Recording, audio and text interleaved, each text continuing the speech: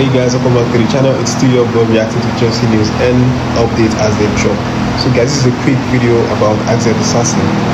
Now there's a rumor that's going on around that a lot of Chelsea fans don't really appreciate Axiel Disasi. They don't appreciate his talent. They don't appreciate what he's brought into the team. They don't appreciate a lot of things about him. They even think or consider him as the Maguire of Chelsea. The way Maguire is being treated at Manchester United, that's how some section of Chelsea fans are beginning to imagine Disasi to be. Remember, we bought this guy from Monaco in the same way we bought Badeshi from Monaco. But unlike Disasi, Badeshi is actually appreciated. As a matter of fact, Badeshi is even thought of by Chelsea fans and even the management as one of the best defenders in the world. Badeshi is highly rated, Fofana is highly rated as well.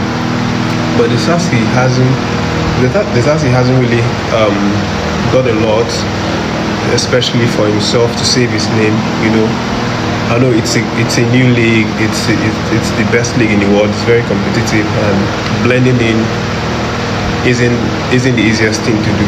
But that's the thing with football. That's the thing with being in top clubs. That's the thing with being in a big club. It's so demanding. If you don't hit the ground running, then sooner than later you're going to start having criticisms. You're going to start having people who abuse you, people who maul you emotionally and physically. And we've seen so many mistakes from Axiel Disasi right from the get-go. We saw at Liverpool that he made one very crucial mistake, and Diaz was at the end of that one, and he buried that one into the net. We had to fight, and sweat to get the equalizer. He was also the one that got the equalizer. Kudos. And then we also saw at West Ham match, he was the guy that did that very, very inexperienced marking on Antonio. That was very poor. Aside from that, we've also seen how he doesn't read the game very well. He's very hard to control. It doesn't seem like Thiago Silva knows how to control him, and it's crazy because Thiago Silva has really flourished in that back line, commanding the youngsters that play alongside him.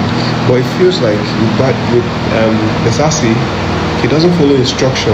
So Disasi has to be very organized. He has to follow in the footstep of Thiago Silva. If he plays with Thiago Silva, he's going to have to try and follow instructions, be very sharp, quick on the mark, knows how to make blocks, knows how to learn from Thiago Silva, knows how to use his strength. He's a big guy, 6'3", 6'4".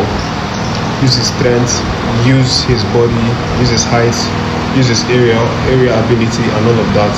So he's going to have to buy their heart by performing well and helping the team get clean sheets, helping the team stay clear of conceding goals.